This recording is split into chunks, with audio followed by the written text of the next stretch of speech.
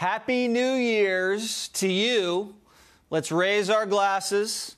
This is a Water's World mug.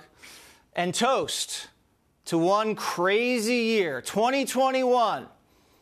Thank God it's over. Hi, I'm Brian Kilmeade, and I'm wishing you a Happy New Year. Yes, I've suddenly gotten way better looking. Happy New Year's Eve. So what can we expect for 2022? How about the greatest political comeback and beatdown of Joe Biden, his horrific policies ever?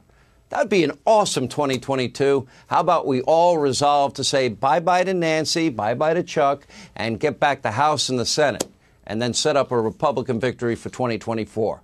That's my only wish. I only ask a little thing. That's all I want.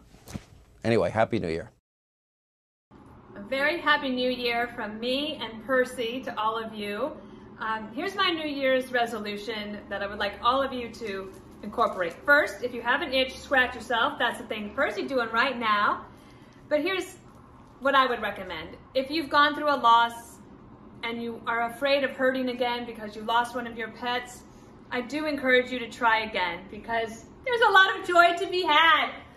And also, puppies are cute for a reason, because if they weren't, you might not make it. Happy New Year, everyone. Merry Christmas and Happy New Year from the bunker. And I want to leave you with some special advice, which I only share with friends and family.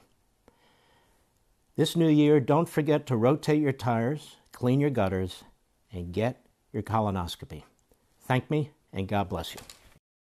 Happy New Year, everyone. I am sending you best wishes for love, health, and joy in 2022. I will resolve to keep fighting for freedom and liberty in the new year and will continue to cover all of the stories that matter to you. Have a healthy, Happy New Year.